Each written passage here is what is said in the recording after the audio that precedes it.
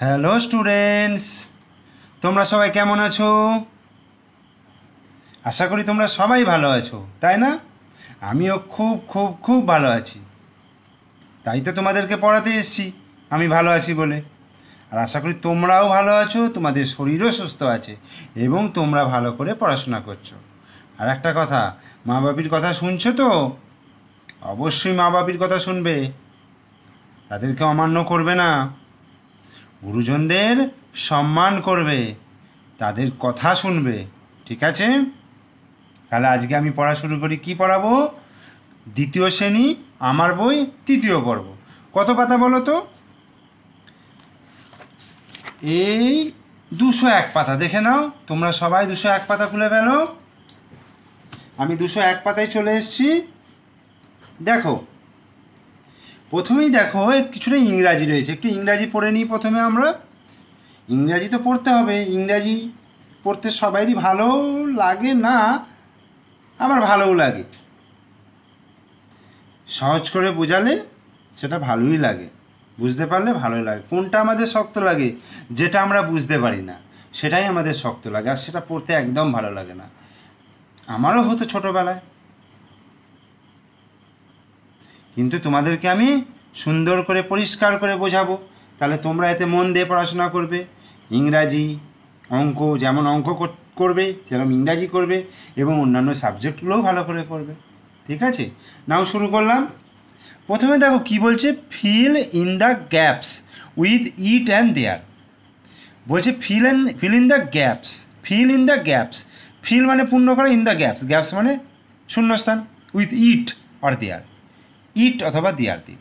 ইটের ব্যবহার এবং দেয়ারের ব্যবহার আমরা আগে শিখেছি। তাহলে আমরা এখান থেকে দেখো, dash is Sunday afternoon. Dash is Sunday afternoon কী হবে বলো তো? ইট, ইট ইজ, এটা হয়, ইয়া হয় সানডে আফটারনুন, মানে আফটারনুন মানে কি? বিকালবেলা, তাই তো? দুপুরের পরে, বিকালবেলা। সানডে মানে রবিবার, রবিবার বিকালবেলা, এটা হয় রবিবার বিকালবেলা। Dash our children in the park. চিলড্রেনরা কোথায়? পার্কের মধ্যে। সেই বলেছিলাম না, দেয়ার বোঝাবার জন্য, সেই কোনো এর স্থান বোঝানোর জন্য প্লেস, ওই যে আগের এতে পড়িয়েছিলাম, এই যে কোথায় গেল introductory there. There is used beginning, এই যে there is used beginning of a sentence to show the place and location, persons, animals and things. Location বোঝানোর জন্য, তাহলে তো এখানে লোকেশনই বোঝাচ্ছে, তাই না? তাহলে দেয়ার our children in the park. Dash is a garden in the middle of park. It is a garden, এটা একটা garden, in the middle of park, পার্কের মাঝখানে এটা হচ্ছে একটা garden. There are many flowers, ফুলগুলো কোথায় আছে? বাগানের মধ্যে। THERE, there are many flowers in the garden. Dash is a beautiful scene, এটা হয় একটা সুন্দর সিন, সুন্দর দৃশ্য। বোঝা গেল? এইবার দেখো, এখানে দেখো কিছু ছবি দিয়েছে, এখানে বিয়োগ চিহ্ন দিয়েছে, এখানে কিছু শব্দ দিয়েছে, মানে এইটার যা ইংরাজি ওয়ার্ড হবে সেখান থেকে এইটা বাদ দিয়ে বাকিটা হচ্ছে। যেমন দেখো, এটা কি? প্রজাপতি। প্রজাপতি ইংরাজি কি বলো তো? বাটারফ্লাই। এইখানেই যদি আমি এখানে লিখছি BUTTER, বাটার, FLY, বাটারফ্লাই। তাহলে বাটারফ্লাই থেকে বিয়োগ ফ্লাই, বাটারফ্লাই থেকে যদি ফ্লাই বিয়োগ করি তাহলে কি থাকছে পরে? Butter, BUTTER, butter. বাটার মানে কি বলো তো? মাখন, তাই তো? মাখন তো। বাটারফ্লাই মানে প্রজাপতি, ওখান থেকে ফ্লাইকে উড়িয়ে দিলাম, তাহলে পরে রইলো বাটার, তাহলে বাটার হয়ে গেল মাখন, তাহলে প্রজাপতি হয়ে গেল কি? প্রজাপতি থেকে ফ্লাই বাদ দিয়ে হয়ে গেল মাখন। এবার দেখো, ক্যারট। দিস ইজ ক্যারট মানে গাজর, CARROT, ক্যারট। ক্যারট মানে কি বলো তো? গাজর। এখান থেকে রট বাদ দিয়ে দিচ্ছি, ROT, তার মানে রড বাদ দিয়ে দিই, তাহলে কি পাচ্ছি?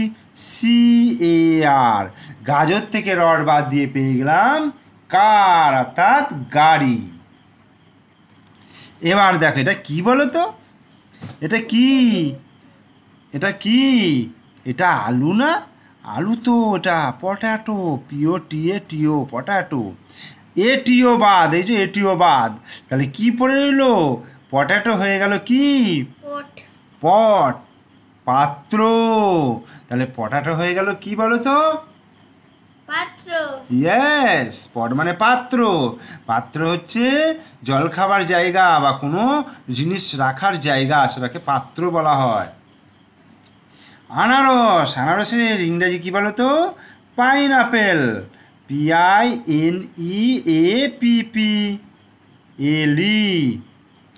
পাইনঅ্যাপেল।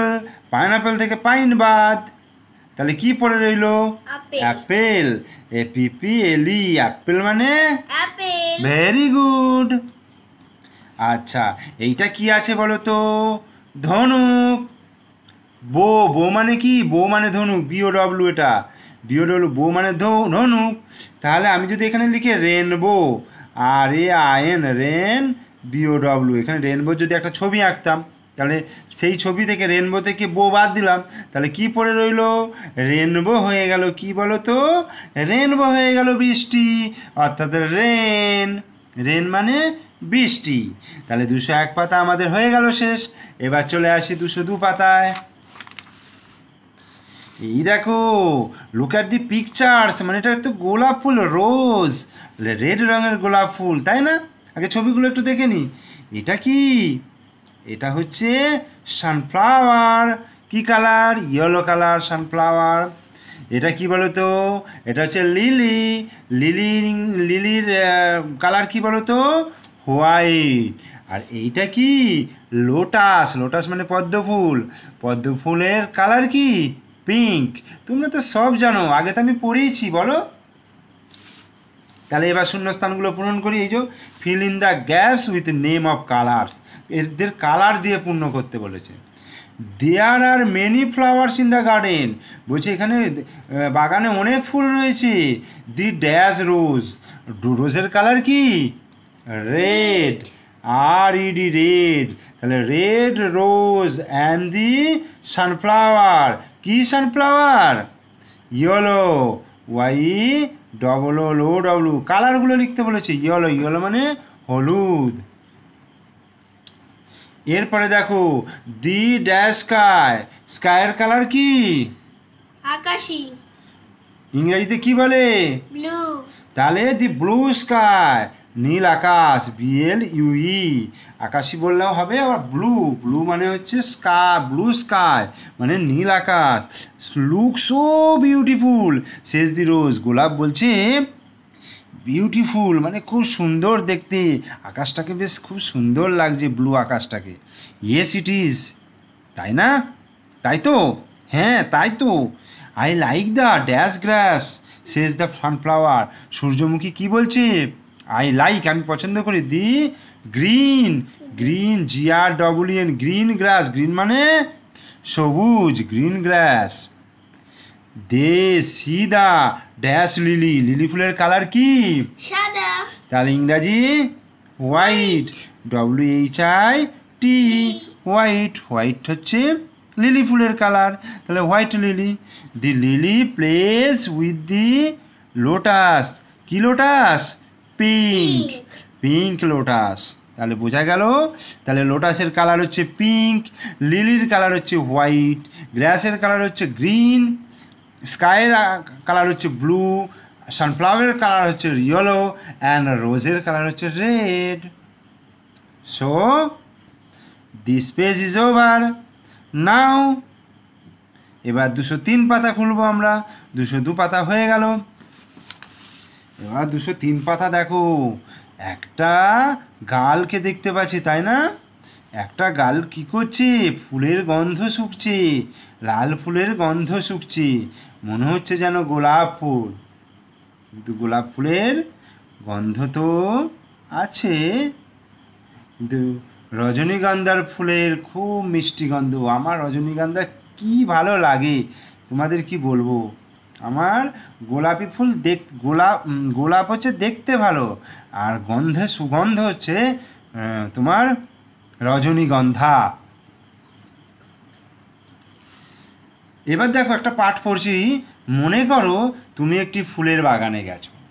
বাহ, একটা ফুলের বাগানে কত রকম ফুল সেখানে, তাই না? বেশ ভালো লাগবে ফুলের বাগান। বাগানে গোলাপ, সূর্যমুখী, চন্দ্রমল্লিকা, জবা ফুল ফুটে রয়েছে। মানে চারদিকে ঘুরে ঘুরে ফুলের বাগানে ঘুরবো, চারদিকে ঘুরে ঘুরে ফুল দেখবো, ফুলের গন্ধ শুঁকবো, গান করবো, ছড়া বলবো, কি মজা, নাচবো।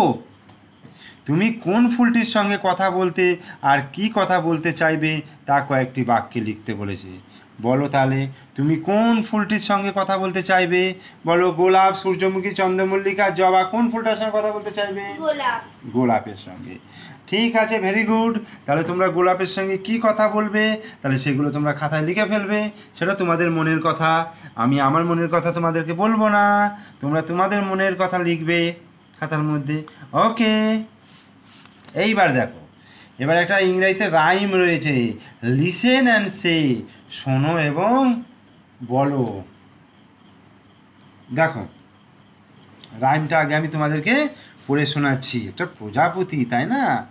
বলছে, if you ever watched A butterfly you would think the same, to call him rather Flutter by is more A fitting name, for what he has to do with butter I cannot understand, but he can surely flutter better than any insect can. Now we also read again, if you ever watched a butterfly, if you ever watched a butterfly, you would think the same, to call him rather flutterby is more a fitting name, for what he has to do with butter I cannot understand, but he can surely flutter better than any insect can. মানে এটা বুঝলে না, কিন্তু রিডিংটা ভালো করে করতে হবে, ছড়াটা রাইমটা ভালো করে পড়তে হবে। তারপর মানে আমি সব সময় তোমাদেরকে বলেছি, আগে রিডিং সুন্দর করে পড়বে, তারপরে তোমরা মানে বোঝার চেষ্টা করবে। কারণ রিডিং এমনই একটা জিনিস, তুমি যদি কোনো পাঠকে রিডিং ঠিকঠাক না পড়তে পারো, তাহলে সেই রিডিংয়ের, সেই পাঠের ভাব তুমি বুঝবে না এবং অপরকে বোঝাতে পারবে না। তাই তোমাকে আগে বুঝতে হবে এবং ভালো করে রিডিংটা পড়তে হবে। এমনভাবে রিডিং পড়তে হবে নাটকের মতো করে, যাতে তুমি যখন পড়বে অপর কেউ পাশে থাকলে বলবে, না সত্যি রিডিং একজন পড়ছে। ওকে, তাহলে এবার রিডিং পড়া হলে মানেটা একটু বলে দিই। রাইমের মানে তো একদম পরিষ্কার করে বলা যায় না, তবু একটা থিঙ্কিং, একটা চিন্তাভাবনা আমি একটা বলে দিচ্ছি যে মানেটা কি হতে পারে। If you ever watched A butterfly, যদি তুমি কখনো একটা বাটারফ্লাইকে লক্ষ্য করো, মানে একটা প্রজাপতিকে লক্ষ্য করো, you would think the same, তুমি একই চিন্তাভাবনা করবে। মানে আমি যেটা চিন্তাভাবনা করব তুমি সেম চিন্তাভাবনা করবে, মানে আমি বাটারফ্লাইকে দেখে যে চিন্তাভাবনা করব ইউ সেম চিন্তাভাবনা করবে। To call him rather Flutter by, তার মানে তাকে বলবে তুমি Flutter by is more A fitting name, এটাই তার উপযুক্ত নাম। মানে তার নাম বাটারফ্লাই হতে পারে না, তার নাম ফ্লাটার বাই হওয়া উচিত। For what he has to do with butter, কী কারণে, কিসের জন্য তার সঙ্গে বাটারের সম্পর্ক, আই ক্যান নট আন্ডারস্ট্যান্ড, আমি বুঝতে পারছি না, আমি কখনো বুঝতে পারছি না যে তার সঙ্গে বাটারের সম্পর্কটা কোথায়। সে তো প্রজাপতি, তাহলে বাটারের সম্পর্ক কোথায়?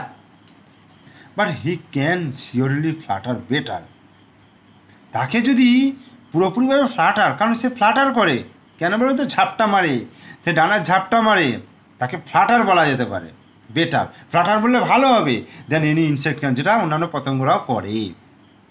তার মানে আমার চিন্তাভাবনাটা হচ্ছে যে তার সঙ্গে তো বাটারের কোনো সম্পর্ক নেই, তাহলে তাকে বাটার না বলে তার তো ফ্লাটারের সঙ্গে সম্পর্ক, তাহলে তাকে ফ্লাটার বাই বলো।